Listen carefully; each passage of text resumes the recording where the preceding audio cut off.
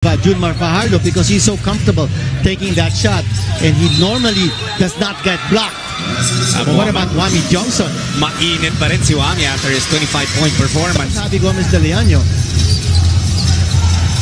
Again, still sticking to that zone defense, hoping that Junmar will not get his inside position from Terrence Romeo. Again, his magic on the floor is just superb.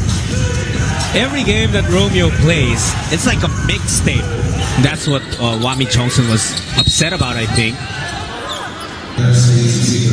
They're gonna review something here dahil nagkakapisigalan itong... Yeah, there's been some bumping there. And I see Jericho Cruz and Juami Tiongson exchanging words. Kung saan nandun karamihan ng players, dito pa lang. Tingnan natin. Yung bump na yan yung tinawag na foul kay Romeo. And then there's gonna be a bump also. At sinasabi ni Juami close face. Tapos dadaan siya doon sa kung saan kay si Jericho nag-gather yung mga San Miguel players. May konting mga banggaan, may mga sikong lumabas.